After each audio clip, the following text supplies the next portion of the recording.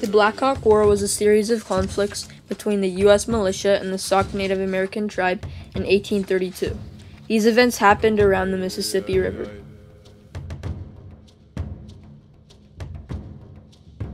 So this is just a map of where most of the main events happened in the Black Hawk War.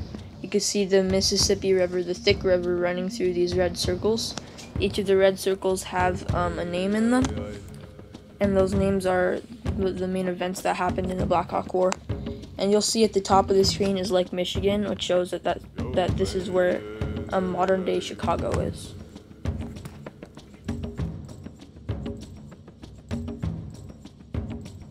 Black Hawk's real name was Nutch. He was born in a native village called Saukanook, where his tribe lived for hundreds of years happily.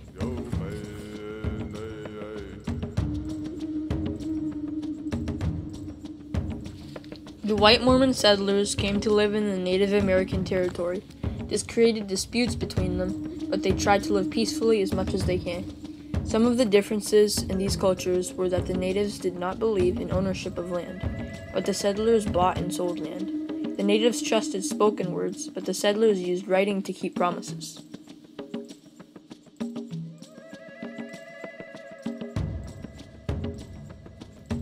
In 1780, Saukanook tribe sided with the British Army against the U.S. during the Revolutionary War. As a retaliation, the U.S. burned the Saukanook village, and Nutch's family were killed in this process. His own brother was beheaded by the U.S. militia.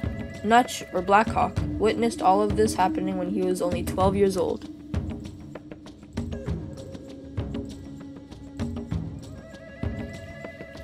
Sauk and Fox signing the 1804 treaty. In 1804, Governor of Illinois made a negotiation with some Sauk and Fox leaders and led them to believe that signing the treaty will promise them fertile land to farm. But later, it turns out that the treaty meant that they had to cede all of the native territory east of the Mississippi River to the U.S. In 1828, natives were given 1 month notice to leave their land. In 1829, the natives felt powerless and went across the Mississippi River to live by the Iowa River.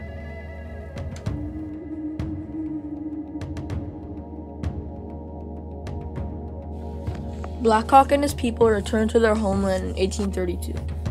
400 warriors and more than 1,000 women, children, and elders made a long journey back to their homeland, Saukanook, looking for fertile land to farm.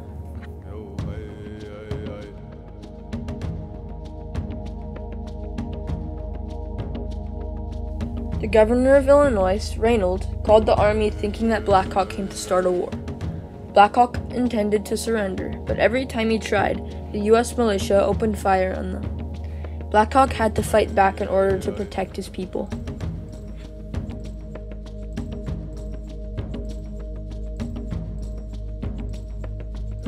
Black Hawk wanted to lead his people back to safety across the Mississippi River. On August 1st, when a band of 500 native men, women, and children tried to cross the Mississippi River, the U.S. militia opened fire on them and killed about 400.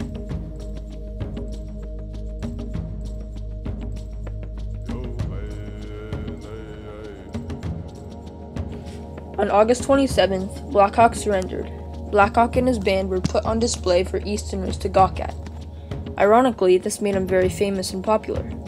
He lived for the rest of his life promoting a peaceful way of living.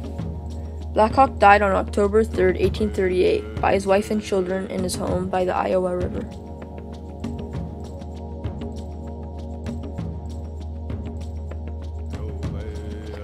Here's a really nice illustration of Black Hawk when he was older.